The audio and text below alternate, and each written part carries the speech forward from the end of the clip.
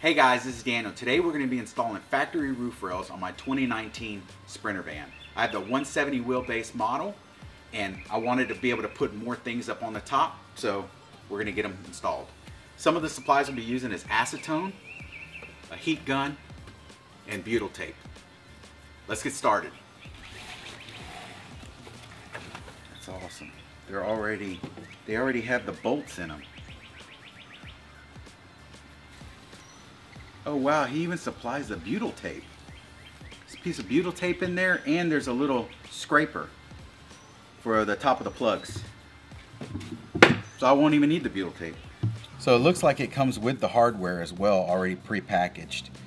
Has some washers here, washers here. I'm guessing these are for the top, and these smaller ones are for the inside of the van. Here it's got the butyl tape, and it's got a scraper for getting the last of the...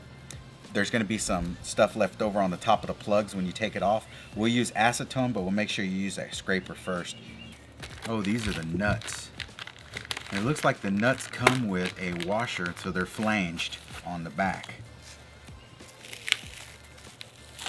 Mylar scraper tool. Here's the butyl. And it looks like they already come with the bolts put in with the little rubber washer on the outside.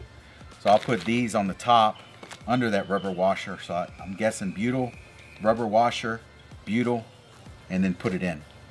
Man, these are going to be easy to install. So the kit comes with some butyl tape. So what I'm going to do is I'm going to take the butyl tape and I'm going to put it around the top of where the little rubber gasket is. So I'll make a little small cone around the threads. Just a little piece. So they only give you enough for the actual thread to go through, the actual bolt to go through, but I actually have another batch of it, because what I'm going to do is I'm going to put it on the inside underneath the washers before I tighten the washers down. So I just ordered this online. It's a gray, the one they give you is black.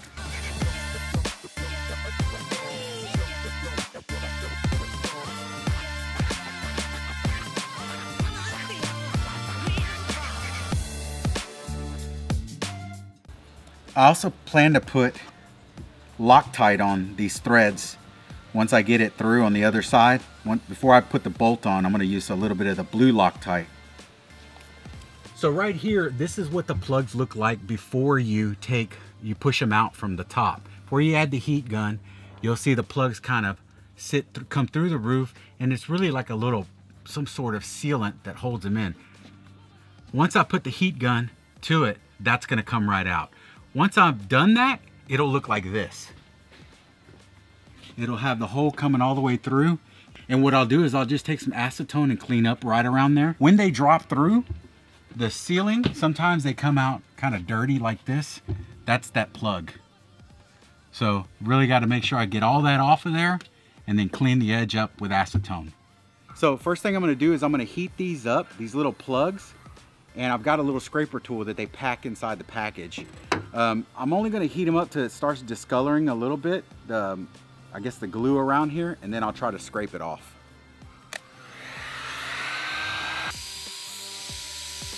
I got to try to stay away from this factory seal that they have here.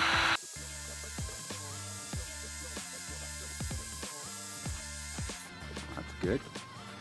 He's right off. And I could scrape the last of it off. And I can use acetone to get the last little bit of that cleaned up. So I got the acetone. One of the things I saw on the article that Hodaka guy wrote was to use acetone to get the little bit of this gooey stuff off. So that's what I'm going to do. This is the same stuff that they have in nail polish remover. So you kind of want to be careful. You don't want to put it all over the spots that you don't need it in. Just get it that one spot, get it cleaned up, and you should be good to go. All right, I think we can move on to the next one. We'll do that for all the rails down one side, and then we'll go to the inside.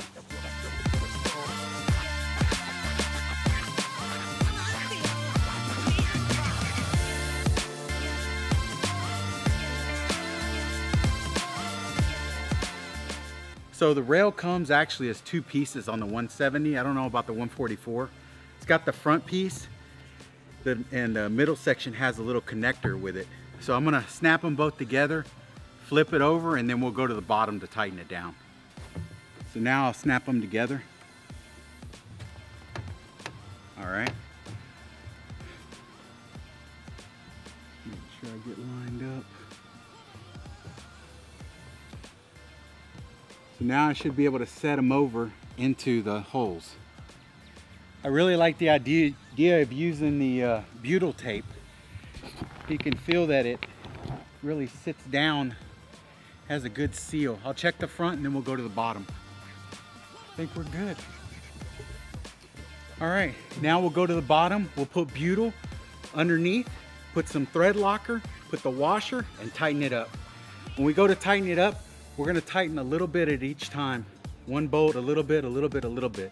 That way we get an even tightening of it. Really like the idea of having these rails. Eventually we can put a roof rack up here or something. For now, mainly it's gonna be to mount our solar panel. Actually, now that I've put the rail on top, the kit comes with a washer and a flange nut. The nut actually spins on the washer. What I'm gonna do is I'm gonna put more of the butyl on the outside here and make a cone just like I did on the top part. That way I can put the washer on there, it'll squeeze it, squeeze that butyl between. I'll put the nut, but before I put the nut, I'll use this Loctite. It's the Loctite blue, which is funny because it comes in a red little container. Then I'll torque it down, but I'm not gonna torque them all real tight each. I'll just slowly go through each one of them. Then we should be good.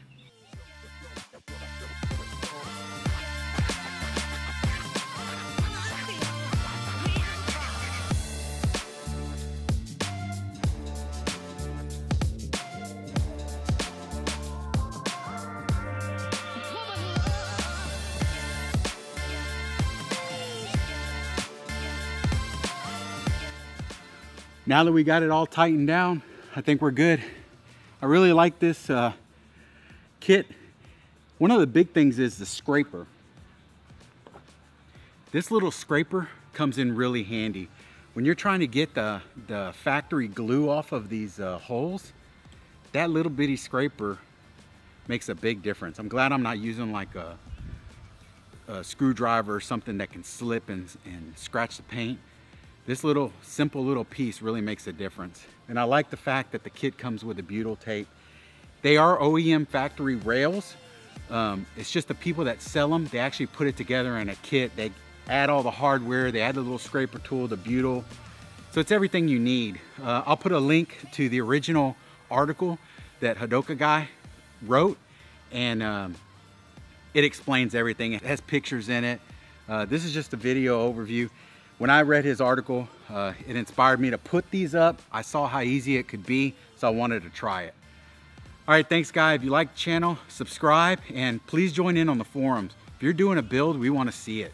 We love feedback. We'd love to hear what you think. Any of the articles, follow us and join in. We really we want to build a community of this. Thank you.